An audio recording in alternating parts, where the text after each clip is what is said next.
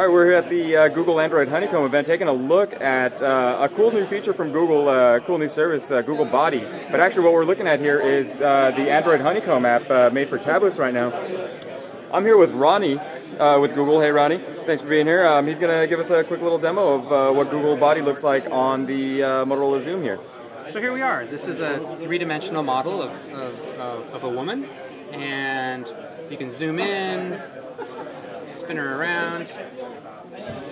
You can go to different layers. And that's kind of like Google Maps, where you have the different layers showing different kinds of information. It is. And you can select something and get a good sense for here, for example, of the sternum and how it fits in with the rest of anatomy. And here's humerus, radius, part of your arm.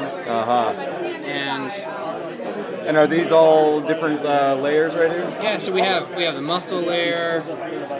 Oh, cool. And the organs, skeleton, the cardiovascular system, and the brain. But Will, I need you to tell me what your favorite organ is.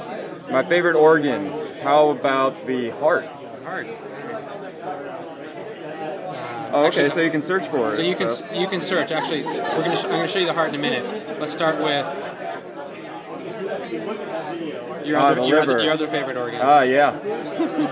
and you can see the liver. It's selected. You can unselect it and get a really good sense of where everything is nearby. So there's a liver, kidneys, your adrenal glands, right, your stomach right next to it. Yeah, great. And so search and browse work really well.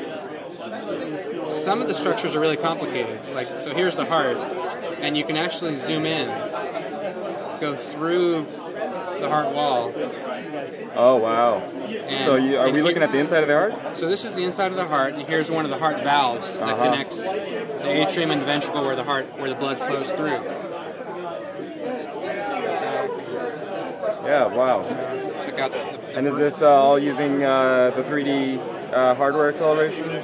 It is. Actually, Nico, are we using hardware acceleration on this device? Yes, we are. So this uses the OpenGL standard, which is built into the Android SDK, the Honeycomb SDK, and the performance is fantastic. Okay, so we're going. Oh, and we went. Looks like we went all the way through there. So there, you're inside the brain, and here's parts of what's inside your brain. Oh, it's a fully interactive even inside the brain. Yeah, that's pretty amazing. So I guess we'll have to wait a little bit to see this app hit market, but so far it's looking good. Thanks for the quick little demo there. Pleasure. Perfect.